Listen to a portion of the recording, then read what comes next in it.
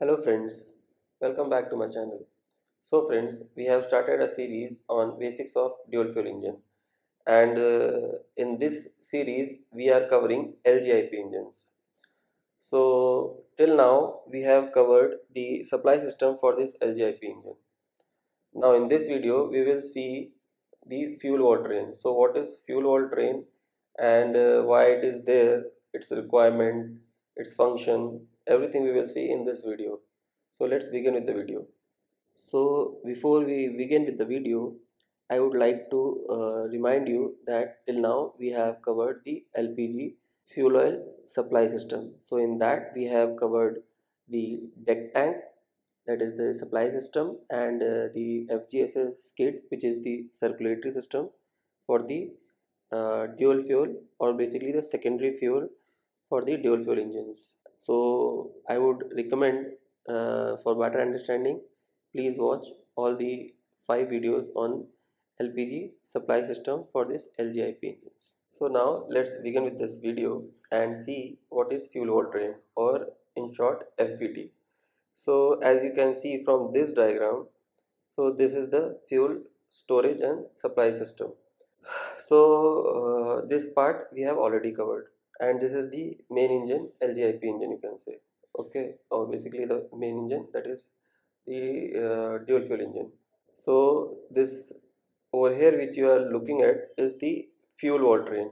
So this is basically a connecting link between the fuel oil supply system and the main engine. So this fuel wall train is basically divided into two parts, you can say. This is supply wall train and other is this return wall train. So first we will see the overview of this whole system, that is the fuel wall train, and then after that we will separately see the supply wall train as well as the return wall train. So if we see fuel wall train as a single unit, then it basically maintains the LPG inlet supply and the return. So from this diagram, as you can see, this is the FGSS system which we have already discussed in our previous videos. So this is the inlet to the engine. So it is not going directly to this main engine. It is going to the main engine via this supply wall train. So this is the supply unit which you can see over here. This is the FGSS skid, is the basically supply unit. So from supply unit it is going to the supply wall train, and from supply wall train it is going to the main engine, and from main engine via return wall train it is going back to the supply system. So this is the supply system is basically the FGSS skid. So this is the return line from the main engine. So now the question comes that why we need this fuel wall train. Basically we have this supply system and we have main engine. Why can't we supply LPG directly to main engine through the supply system? Why we need this fuel oil train in between? And the answer is, this fuel oil train is basically a safety unit that isolates the main engine from fuel gas supply system when there is some kind of abnormality in the main engine when it is running on dual fuel. So basically when main engine is running on dual fuel and it faces some kind of abnormality, then it will automatically isolate the fuel gas supply system from the main engine and it will change over to primary fuel. So for this purpose, so basically for isolating the main engine from the supply system, we need this fuel wall train. So if we compare this system with the fuel oil supply system for the normal engine, so over there we have an isolation valve for the fuel oil pump or fuel oil booster. So what happens if we need to isolate the fuel oil to a particular unit, then we shut off that valve. So the function of that valve is actually carried out by this fuel oil train, and over there we have to do it manually. So manually we have to shut the oil, but over here this fuel oil train is basically carrying out all its function automatically. Human intervention is not required for its job. So to automatically isolate the main engine from the fuel gas supply system, this fuel oil train is equipped with several actuators, switches and transmitters. So these actuators basically take a signal from the engine control system and activates accordingly to isolate the main engine from the supply system in case of any abnormality. Isolating the main engine from this fuel gas supply system is the main function of this fuel vault train. Now the main engine is stopped. Okay, it was running and now it has changed over to primary fuel. So after isolation, what will happen to this leftover LPG which is there in this line? Okay, so the other function for this fuel oil train is to recirculate the leftover LPG in the piping back to this FGSS skid, that is the fuel oil supply system. So that is the next function of this fuel oil train. So this basically is carried out by the nitrogen. So nitrogen pressure basically acts as the pushing medium or pushing force.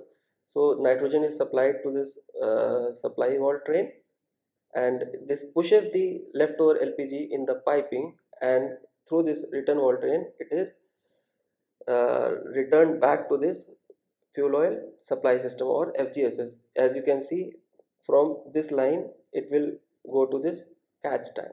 So till now we have seen that this fuel oil train basically isolates the main engine from the fuel gas supply system in case of any abnormality, and this nitrogen pushes back the leftover LPG in the piping from the fuel oil train to the main engine back to this fuel gas supply system.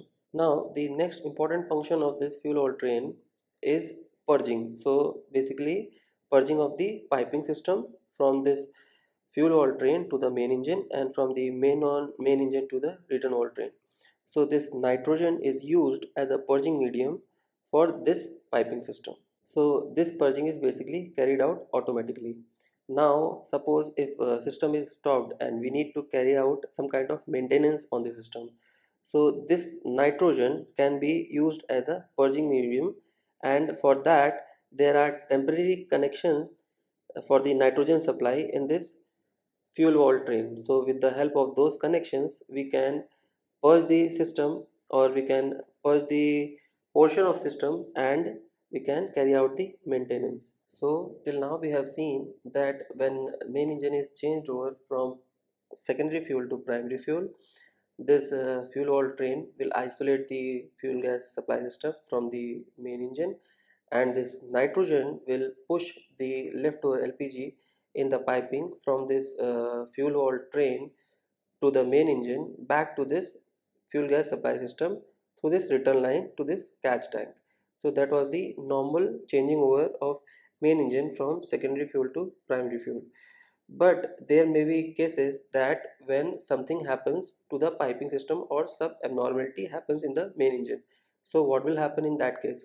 Like suppose this piping from the fuel valve train to the main engine are basically double wall pipes, and the annular space of these double wall pipes are basically monitored. Basically the hydrogen concentration of those spaces are monitored, and if the sensor detects a hydrocarbon in those area, or in those section, then it will basically give command to the engine control system to stop the main engine from running on secondary fuel. So basically at that time the secondary fuel of this the main engine will stop the secondary fuel immediately. So this supply system will immediately stop the supply of this LPG to the main engine, and it will be changed over to primary fuel immediately. So in normal stopping it takes time from like suppose it will take 5 minutes for changing over from secondary fuel to primary fuel, but in case of any abnormality, in that case it will immediately shut off this LPG supply, and it will change over the main engine to primary fuel immediately. And what will happen to the leftover LPG which is there in this section? So for that case, this nitrogen will push the leftover LPG to the atmosphere. You can see over here these knockout drums are basically the vent mass. So from this whole section, from the supply valve train till return valve train, and this main engine, this whole piping section from fuel oil train to the main engine is purged out to this knockout drums, or you can say the vent mass. So in case of any abnormality, the leftover LPG will not be recirculated back to this fuel gas system. Instead, it will be purged out to the atmosphere. So till now we have discussed its use when main engine is stopped during normal stopping as well as during emergency changeover. So now we will see what is the function of this fuel oil train when main engine is started or it is changed over from primary fuel to secondary fuel. So in that case, before it is before this changeover is carried out, all the piping or the pipe sections from this fuel oil train to the this main engine is pressure tested with the help of this nitrogen. So this nitrogen supply is there in a supply valve train, and with the help of engine control system, this whole section from this supply valve train to this return valve train are pressure tested, including the annular space of this double wall piping. So everything is pressure tested before the main engine is changed over from primary fuel to secondary fuel. The outer piping is not pressure tested with the nitrogen, it is pressure tested with the 7 bar air, normal air.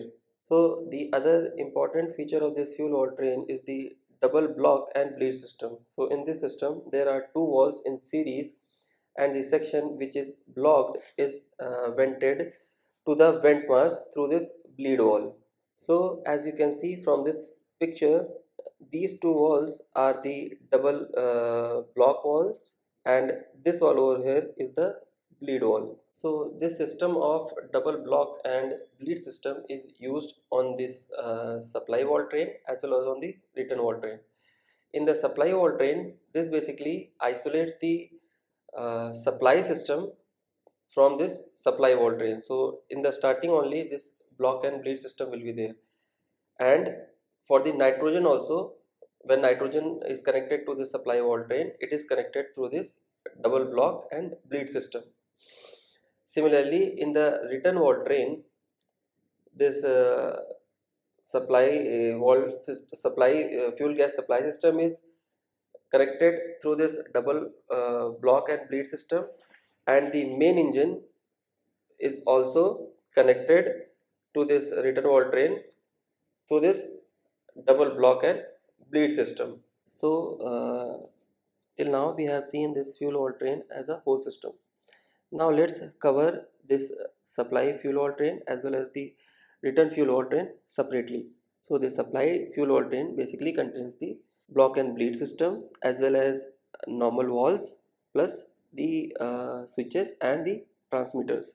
So this block and bleed system is provided for the connection of nitrogen to this fuel oil train. So as you can see over here, this is the block and bleed system for the inert gas system, that is the nitrogen. So over here if you will see, this is the block and bleed system for the nitrogen.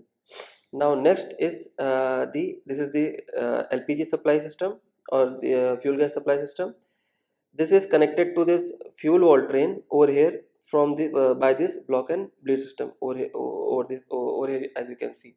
Okay, so the fuel gas supply system as well as the nitrogen supply is connected to this supply fuel oil train through this block and bleed system. Now this is the main engine over here. This is the valve which is isolating the main engine from this fuel oil train. So this is basically the outlet valve for the supply fuel oil train, and this is the orifice provided onto this supply fuel oil train for slow filling of the main engine during starting. So if this valve is not there, then the pressure fluctuation will be there in the system and the system will trip on its own because it is very much sensitive to the pressure fluctuations. So for that purpose, first the system gets filled with this orifice, and then after that this valve is opened. So if you see, there is nothing complex in this supply fuel oil train. Only block and bleed system is there and orifice is there for slow filling of the main engine. So now let's discuss the return fuel oil train. So similar to the supply fuel oil train, this return fuel oil train also contains the valves with actuators for automatic operation of this return fuel oil. So for connecting the main engine to this return fuel oil, uh, the double block and bleed system is provided. So this over here you can see, this is the double block and bleed system for connecting the main engine to the return fuel oil. Now this return fuel oil train is connected to the gas supply system, that is the FGSS skid, through this double block and bleed system. So two double block and bleed systems are there, one for connecting the main engine to the return fuel oil train and other connecting the return fuel oil train to the FGSS skid or the fuel gas supply system. Now one more valve is provided over here. You can see this one. This is the pressure control valve. So this valve basically maintains the back pressure in the main engine. So now let's see what happens when engine is running and when engine is stopped. So when engine is running, the LPG will be recirculated, or the excess LPG will be recirculated back to this fuel gas supply system, as you can see over here.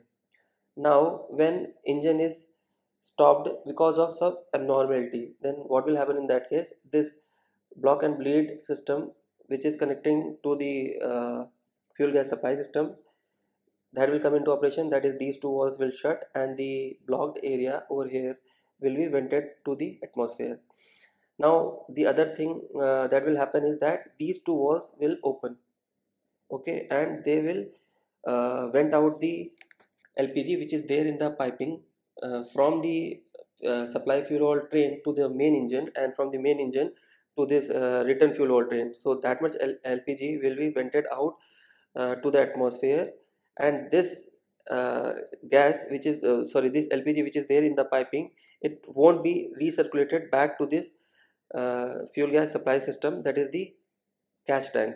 So in case of emergency, these two valves will open and they will directly vent out the leftover LPG in the main engine, or the basically the pipings from the fuel oil train to the main engine, that will be vented out directly to the atmosphere.